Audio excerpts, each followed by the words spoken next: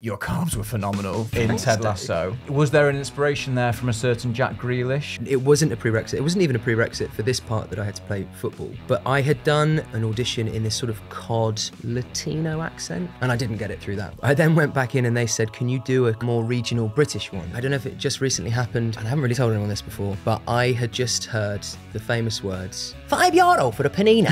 You're joking at me? And I was like, now hold on, there's something here. Oh my God. So hang on, your character, Jamie Tartt, you're joking. is based on Dave Masterman. Yeah. No. Well, it's certainly based off the pastiche. Which I'd say Elis made famous. That's incredible. That's quite incredible.